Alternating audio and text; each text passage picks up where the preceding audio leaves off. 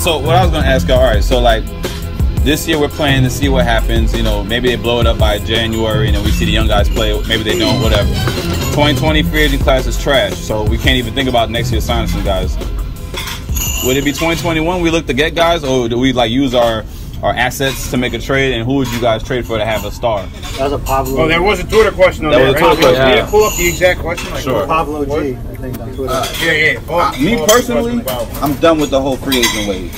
I mean, you want to position yourself, and we have positioned ourselves that if there was an opportunity that we could jump on it, you know what I mean? And you want to be cap responsible, but at the same time, at this point, you can't put all your eggs in a basket of free agents. You got to build from within.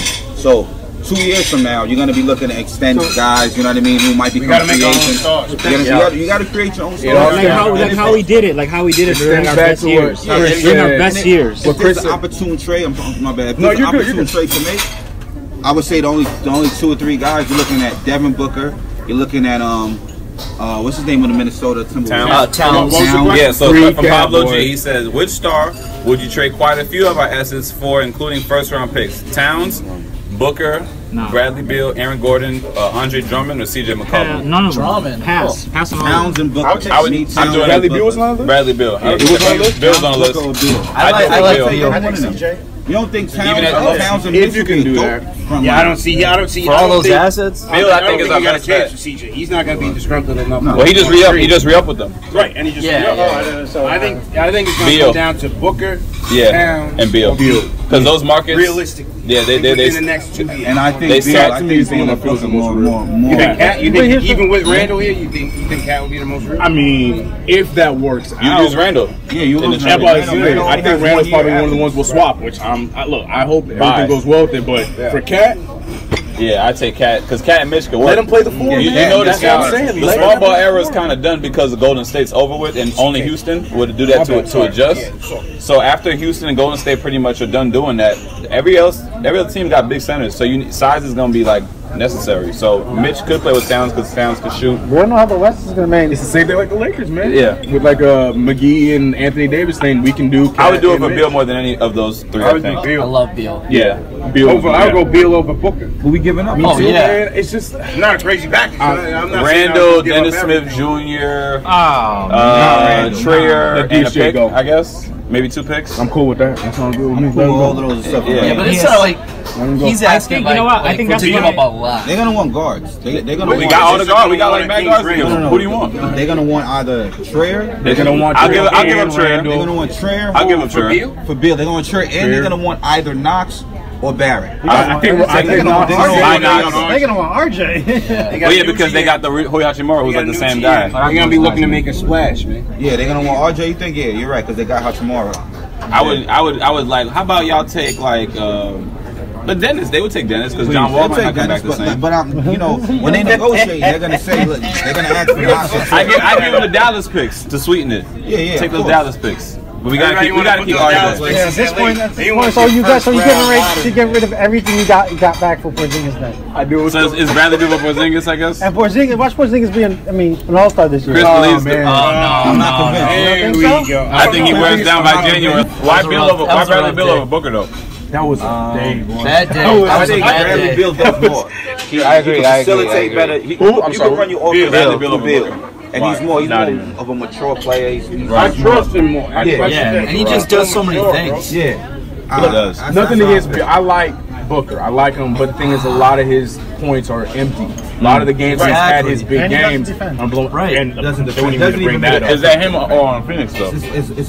For not helping him. But the thing is, if he's putting up 70, 50, 40s, and they're losing by 20, that's on also the management's failed him too because he's had coaches. I'm not disagreeing. They traded guys. I hate Dolan, but Carver's probably just as bad over there owning that team. Oh, he definitely is. Yeah.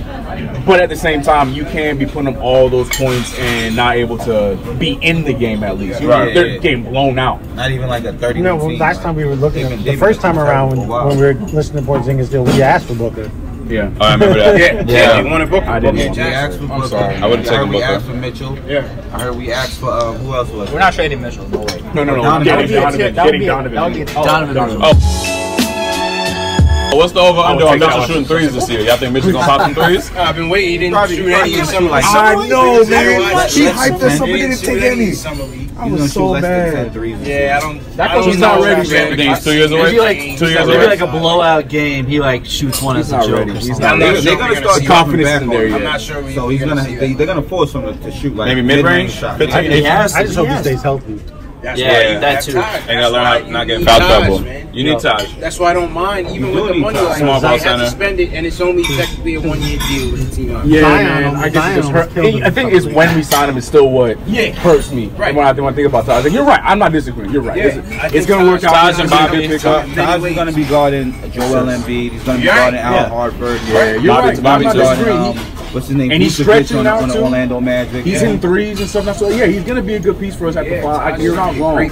We don't really have any. We lost Hornet. Bobby. No one's talking enough about Bobby. I like Bobby. I think he'll fit. I think he'll stretch 5 and a rebound. Bobby's got heart. Bobby's got heart. Like for a long time, our team has been missing that heart. It's been missing that heart for a long time. Yeah, Morris and Bobby bring the heart. That's exactly why I'm not that upset. Because like right now, we have too many like young guys, which is great, but you also have to like balance it out with some veteran presence. And our main veteran presence is Taj. Taj is from the city of New York. His dad is a Knicks fan. Yeah. So like, there's not only I don't want to say expectations on it, but like I said, I feel like there's a difference when you play for your hometown team. I agree. I feel like Taj is no nonsense to you. Like what means something to me doesn't necessarily mean the same to you or any of you. And he's 34, so he'll be good, but only in spurts. Like he can't carry. But he's not here to carry the team. Right, not here to carry the team. Yeah, that's how we were using. The same way that we're using Lance. Right. But this time with a more talented player. More production, yeah. You know, he was hurt last year. Taj like garners more respect. Like he'll have more respect in the locker room from these guys than Lance ever. Who was the guys in the locker room last year to help get the respect level going? I guess DeAndre when he came. DeAndre was just DJ. Yeah. I mean, listen, Lance was a captain. I mean, say what you know, they voted him. And players respect that Lance came from. Yeah, but not like that. He's not the kind of guy to like go in the locker room, fire guys up, and but like, I mean, you have to have a presence on the court. Right. Yeah. Exactly. I like Lance. Lance is a good guy, but his work. He doesn't have that fire in him. Yeah, his work ethic. Lead by example, and like you said, work ethic. They'll work hard with him.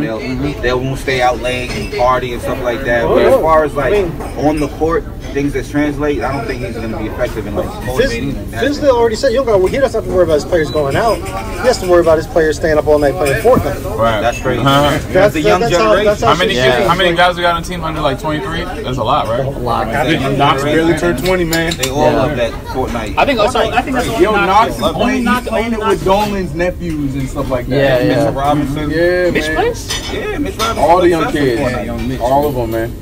Lance, he came to bat for Fizz during that Nets media day. He was saying that everybody, for the most part, bought in last year. Yeah. That was kind of surprising. Given the constant line. I'm sure they bought in. Lance. Oh yeah, right. Last year's roster was designed to tank.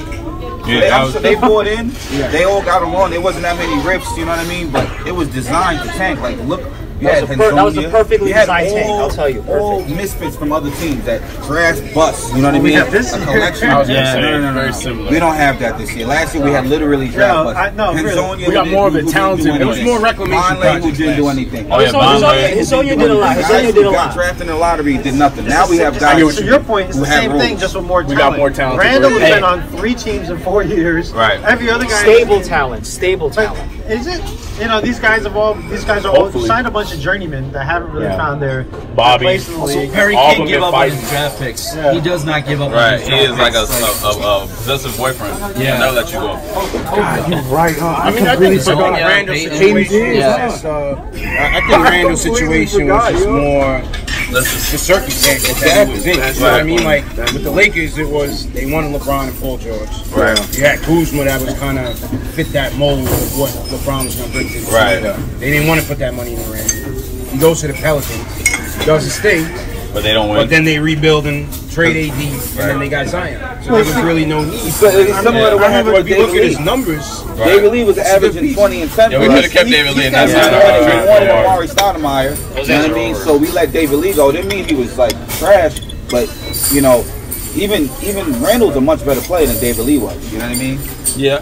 As far as like, not a better rebounder. He's not a better rebounder, but the offensively for sure. He's a better low post player. David Lee was both are good on defense. I mean, honestly, defensively they're about the same. I remember he's getting better too. Randall's still getting better. Yeah. Defensively is a problem though. Knicks Lakers was table a couple years ago. I was talking to a Lakers fan, and we were talking about Julius Randle because Julius Randle was lighting up the Knicks that day. And I was asking him, do you want to re-sign Randle? And he said, the thing about Julius is like, he really doesn't have a position. He's like, he's not a 4, he's not a 5. He doesn't really play defense. He's kind of undersized. Like, he's like, I like him. I just don't know. Tweener, big man. I just don't know. I just don't know where he fits, and I wouldn't put that much money in him. Right. Yeah, I feel like he'll be a guy where he'll get money through his 20s and put up numbers, and then he'll help a team when he's like older, like and be that 6th man off the bench. Or he could have a Zach Randolph like career, because Randolph put up a lot of stats and wasn't winning, and then he found his niche on the Clippers in Memphis. I'm good. Yeah, you get to go stuff if you want. Yeah, pack it up. Yeah, thanks. Yeah. Now, if Randall's gonna be interesting, I think he could be like a Zach Randolph. I hope so. Just except But Zach was Zach was double-digit rebounder. Yeah. I think Randall can get that too though with the playing time. I think you give him the minutes. 2 years ago. Yeah, with the minutes he'll get that. That's easy.